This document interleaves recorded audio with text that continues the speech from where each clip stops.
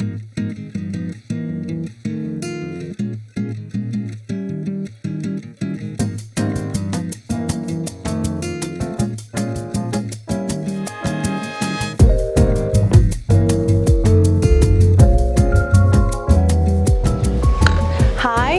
Sri Rusna, and I'm a jewelry designer and the founder of Tulola, and this is Lamori House.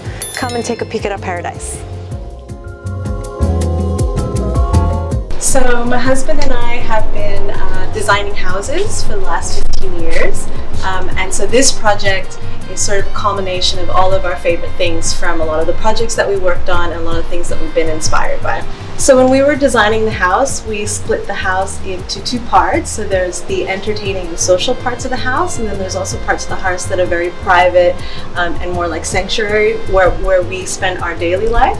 And so right here, this is the bale. It's the center of all of our entertaining, because we like to entertain a lot. And also the joglo, which is our guest house. And in these two spaces, we sort of wanted to blend sort of traditional craftsmanship with a little bit of a contemporary modern twist to it, and yeah, this is our entertaining space. So this bale actually was inspired by, I grew up in Ubud, and this was inspired by Linda Garland's house in Yokuning, and one of the things that I loved about her house and being in that space when I was little were these open spaces with these beautiful like linen curtains, and so we kind of brought that in here, kind of like a tribal ethnic feel, and that was something that we wanted to sort of emphasize with the design of the bale.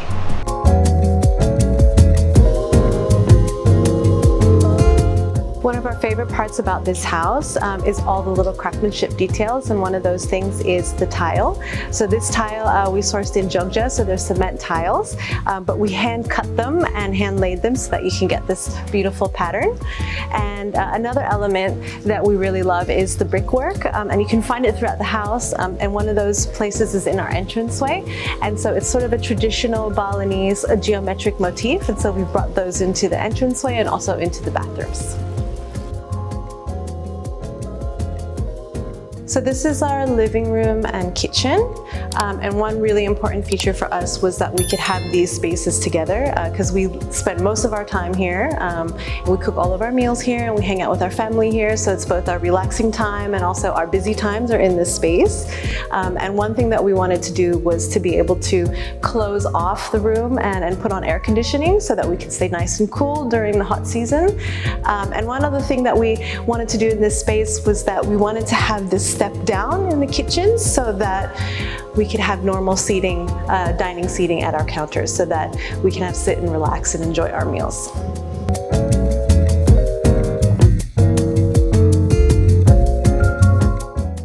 So this is the master bedroom, and one of the things that we wanted to keep in mind when designing this space was to make sure it was really light and really airy, and so it's an eastern facing bedroom, so we get the morning sunlight coming in. And another feature that was important for us was to have a very generous size bed. So this is actually double king, and so that we can fit all the family members and all the friends, kids, friends, all on the bed.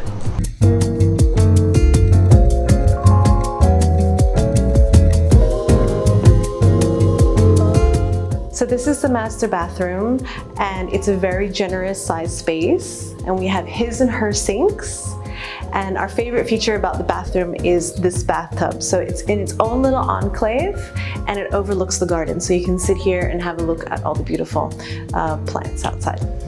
So one of our favorite things about this bathroom is the double shower. So it's really generous and big, and it connects straight onto the walk-in wardrobe. So we have a vanity here with lots of shelving space and all the wardrobe space. So this is her side and his side. And it connects right through to the children's room.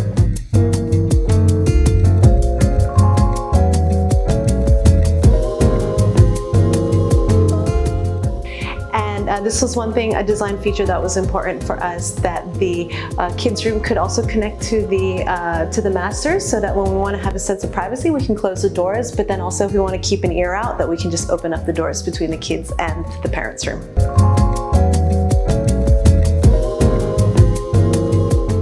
So this is the Juglo, and this is our guest house, and it is a reclaimed antique Javanese Juglo.